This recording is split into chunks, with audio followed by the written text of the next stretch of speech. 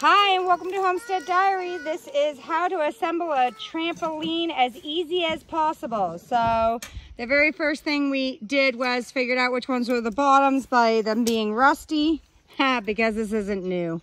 And we got it for free. So then my husband went around and put them every 5. So 1, 2, 3, 4, and then a 5th one. And so 4 is a gap.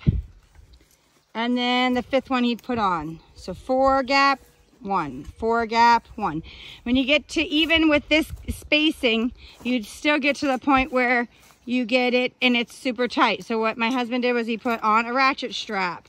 So this ratchet strap helped to pull this side together. Then he was able to put the springs on, and now just put on the rest of them pretty easily.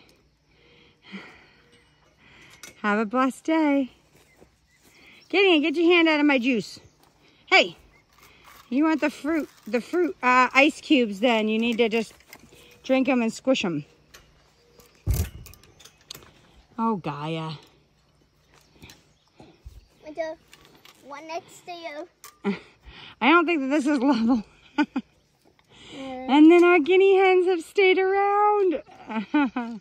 This is a blessing for sure. Maybe it means that there's a lot of ticks and chiggers in our yard. The kids are filthy, but that's okay. Yard is getting cleaned up.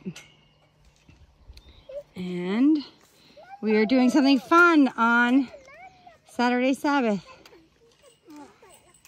Uh-oh. Except for the fact that I can't get them on. Everybody else can. Too many on that side. There's too many on this side. Yeah, it was supposed to be every other one, but still. Gaia, don't put them every one. We're only doing them every other one. I didn't do that. Okay. Go around to winter, because that's where we need them. I'm going to take them off here. So how to assemble it easily is you have to maintain the every other one until they're all on. Not every one, Every other one. Until they're all on every other one. All the way around. Okay. So now, walking.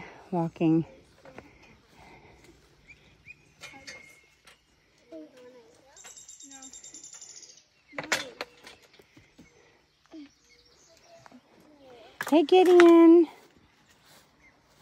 I love you.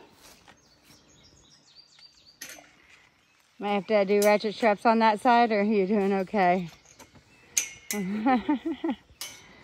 Okay. Good. Have a blessed day.